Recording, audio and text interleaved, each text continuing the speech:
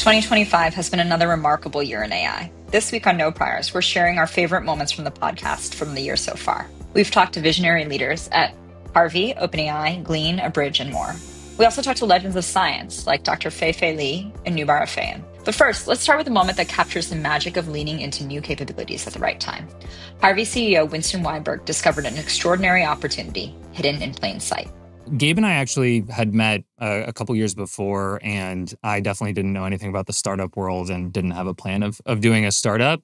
And what had happened was he showed me GPT-3, which at the time was public, and I was, first of all, just incredibly surprised that no one was talking about GPT-3 and no one was using it in any way, shape, or form. And he showed me that, and I showed him kind of my legal workflows. And we started, the kind of aha moment was we went on r/legal advice, which is basically, a subreddit where people ask a bunch of legal questions, and almost every single answer is, so who do I sue? Almost every single time. And we took about 100 landlord-tenant questions, and we came up with kind of some chain of thought prompts. And this is before, anyone was talking about chain of thought or anything like that. And we applied it to those landlord-tenant questions, and we gave it to 3 landlord-tenant attorneys. And we just said, nothing about AI. We just said, here's a question that a potential client asked, and here is an answer. Would you send this answer without any edits to that client? Would you be fine with that? Is that ethical? Is it a good enough answer to send? And 86 out of 100 was yes. And actually, we cold emailed the general counsel of OpenAI, and we sent him these results.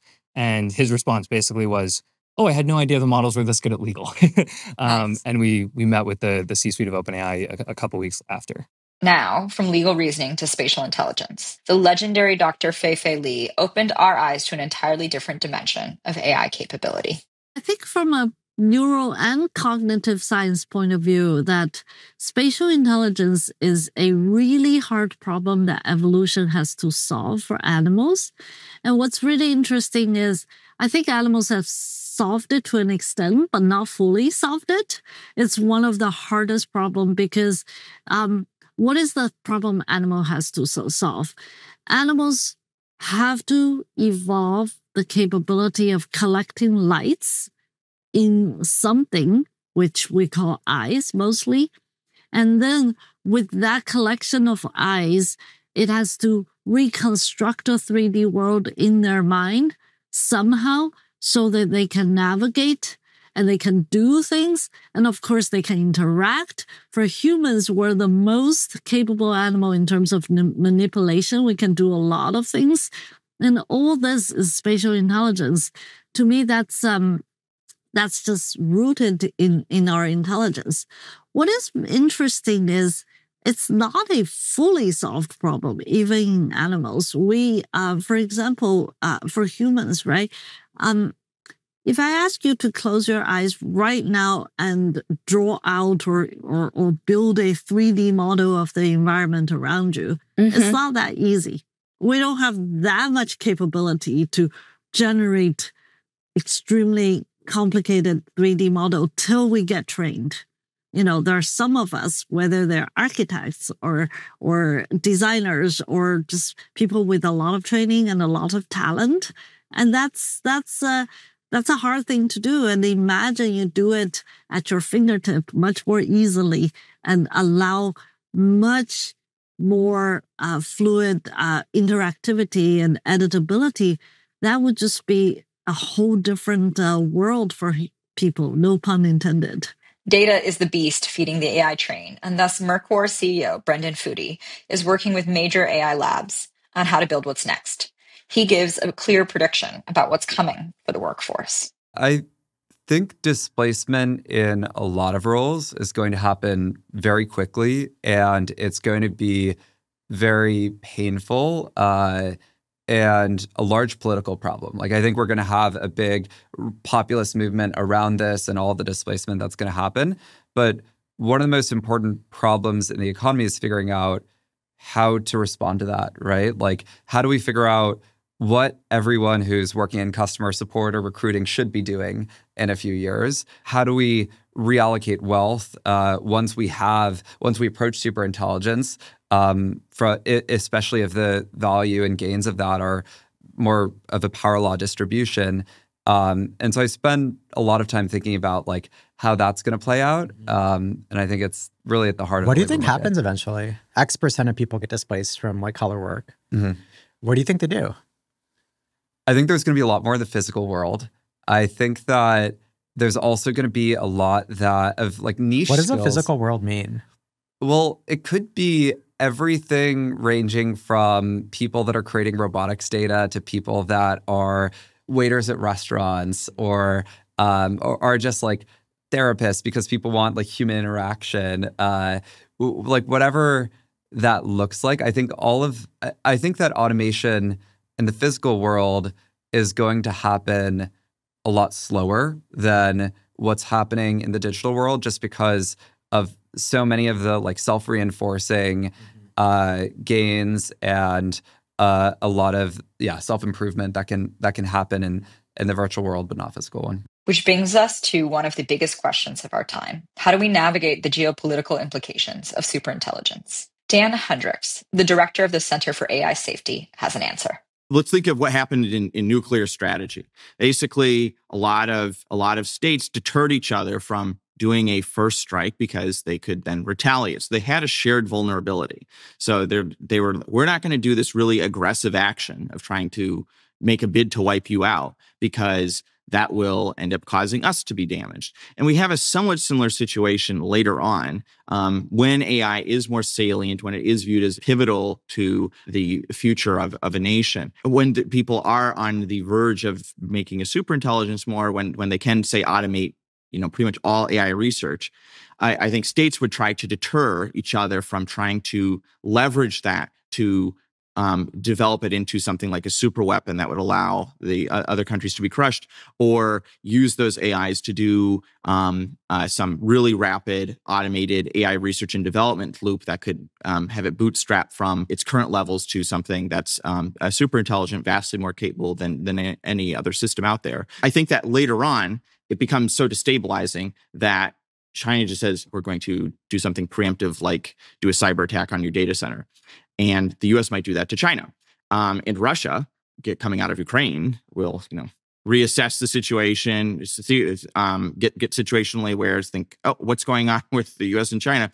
Oh my goodness, they're so head on AI. AI is looking like a big deal. Let's say it's later in the year when a big chunk of software engineering is starting to be impacted by AI. Oh wow, this is looking pretty relevant. Hey, if you try and use this to crush us, we will prevent that by doing a cyber attack on you, and we will keep tabs on your projects because it's pretty easy for them to do that espionage. Noubar Afeyan has been thinking about how biotech gets built and how to change the game for 3 decades. His breakthroughs have impacted global health. He's the founder and CEO of Flagship Pioneering and the co-founder of Moderna. He wants to make entrepreneurship a scientific effort, not a random one, and he thinks AI can help. The motivation for Flagship stems from what I was doing before, which was that I started a company in 1987 when 24-year-old immigrants didn't start companies in this country, but instead it was kind of like former Merck senior executives or IBM senior executives were the only ones who were entrusted with the massive amounts of venture capital, namely $2-3 million per round used to go into venture capital. So this was very early days. And I had the kind of chance opportunity to start a company right out of my graduate school and ended up raising quite a bit of venture money and eventually kind of went down a path of entrepreneurship. Along the way, one of the things that interested me was why it is that kind of the entrepreneurial process was supposed to be random, improvisational, kind of idiosyncratic, almost emotional, gamey. All of those things I kind of thought was a bit of a put off when it comes to actually doing things in a serious professional way. And I kind of used to go around in the very early 90s saying, why isn't entrepreneurship a profession? And if it was going to be a profession, how could it be a profession? What do you mean by gamey? Because it's like supposed to fail most of the time. And once in a while you win and then you celebrate the win. And what I mean is like it's random. But not only random, but there's like winners and losers and keeping score. I don't know, it's maybe the wrong word, but I just mean like people even call gamification in the software space. There is a version of this. Like I don't mind being playful because if you're overly serious, sometimes you miss things. But it can't just all be play. We take hard-earned money, we deploy it to do things that are damn near impossible. Once in a while, we reduce them to practice so they become not only possible, but valuable. And yet, people treat it like, oh, well, it didn't work. There's 20 different things we tried. One of them worked. I don't know. As an engineer by background, as a scientist, I just thought that what we do, especially, listen, in healthcare, especially in climate, especially in kind of like agriculture, food security, you can't think of this as, like shots on goal and this and that. You've got to kind of say, hey, we can get better at this. Reasoning is the biggest paradigm shift in AI architecture since the Transformer. Brandon McKinzie and Eric Mitchell from OpenAI explained a crucial insight about reasoning models. I can give maybe very concrete cases for like the visual reasoning side of things. There's a lot of cases where, and back to also the model being able to estimate its own uncertainty, you'll give it some kind of question about an image, and the model will very transparently tell you in a chain of thought, like, I don't know, I can't really see the thing you're talking about very well. Or like, it almost knows like that its vision is not very good. And but what's kind of magical is like when you give it access to a tool, it's like, okay, well, I got to figure something out. Let's see if I can like manipulate the image or crop around here or something like this. And what that means is that it's like much more productive use of tokens as it's doing that. And so your test time scaling slope, goes from something like this to something much steeper.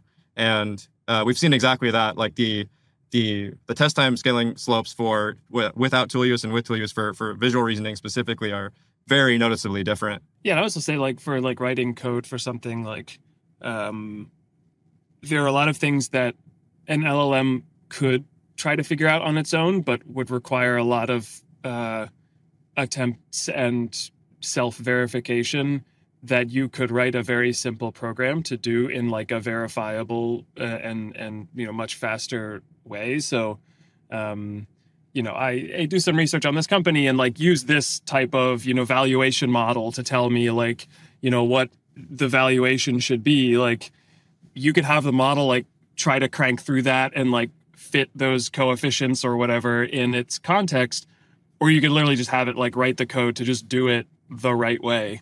And just know what the actual answer is. And so, I think like part of this is you can just allocate compute a lot more efficiently because you can defer stuff that the model doesn't have comparative advantage to doing to a tool that is like really well suited to doing that thing. Sometimes the most profound moments in AI development aren't the grand theoretical breakthroughs. They're based on taste, data generation, and grinding work. The visceral experience of watching something you hoped would work actually come to life. Issa Fulford from OpenAI captures that moment perfectly.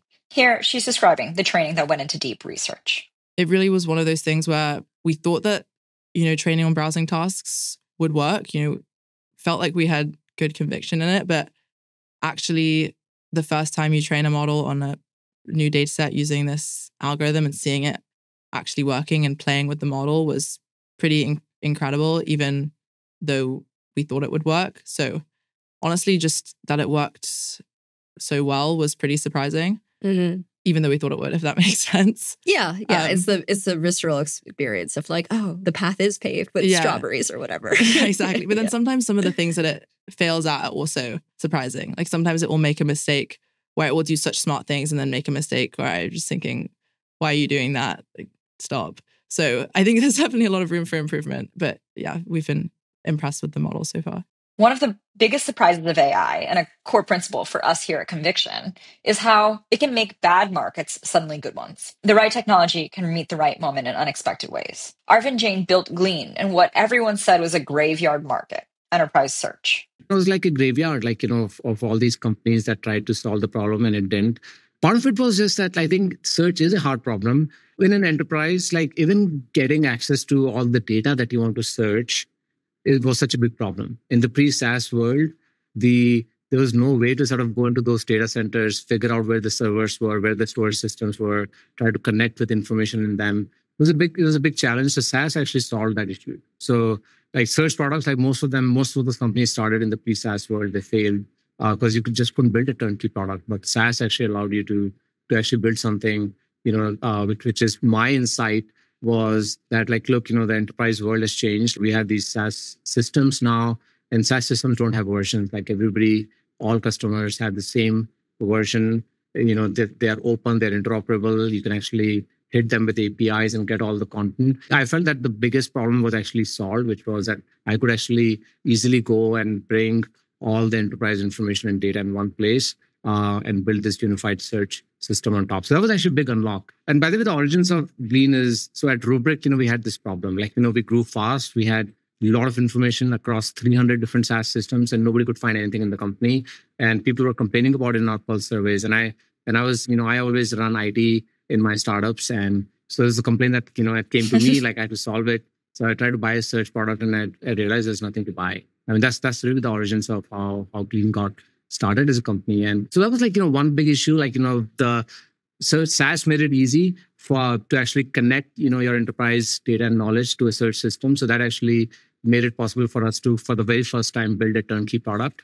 But there are a lot of other advances as well. One is, look, businesses have so much information and data. One interesting, fact, or one of our largest customers, they have more than 1 billion documents inside their company. Now, hear this, when Elad and I, when we were working on search at Google, in 2004, the entire internet was actually 1 billion documents. There's a massive explosion of content like inside businesses. So you have to build scalable systems, and you couldn't build like a system like that before in the pre-cloud era. Perhaps no story captures the human impact of this AI moment and its potential better than what's happening in healthcare. Here's Shiv Rao, CEO and founder of Abridge. It's pretty heroic in general for a doctor to give you feedback like, hey, this sucked and you got to do better. Or like, you didn't recognize the way I said this medication, or I'm a gastroenterologist and I would never, sequence my problems in my assessment and plan section of my note this way. It doesn't serve me well and makes me look like terrible as a doctor or whatever. We get that feedback. We love it. It's oxygen. But then we also get the feedback that's like, hey, this is amazing and I'm not going to retire anymore. And I've got like years, decades left in my career now, thanks to this technology. But in this channel Love Stories, all of that feedback, that positive feedback, we just get it like programmatically funneled. So any one of our people inside of the company can always go into that channel and it's like purpose, it's like fulfillment immediately. Like you immediately understand why we're all working so hard and why it makes sense, because like being on this very telephone pole like journey these last couple of years is obviously like it's new for so many of us and we're all kind of building new muscles, but it's a lot of pressure. But this is my favorite bit of feedback. So this love story comes from a doctor at Tanner Health, which is a rural health system. And she wrote to us. She wrote, I was sitting at dinner last week and my son asked me, Mommy, why aren't you working right now? I literally took my phone out and explained to him that Abridge is a new tool that lets Mommy come home early and eat dinner with her family. I started to tear up and looked over at my husband, who then said, Mommy's going to be able to eat dinner with us every night now. And we get feedback like that, like every day, And so like there's dopamine hits, in hypergrowth, and like those are awesome. But I think that they get us through like sprints.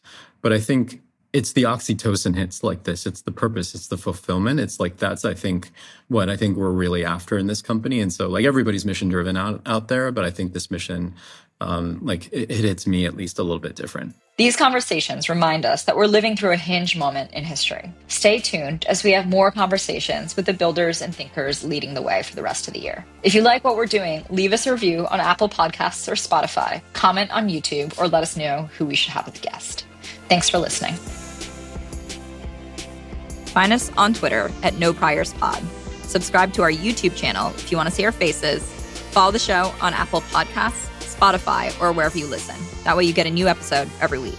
And sign up for emails or find transcripts for every episode at no-priors.com.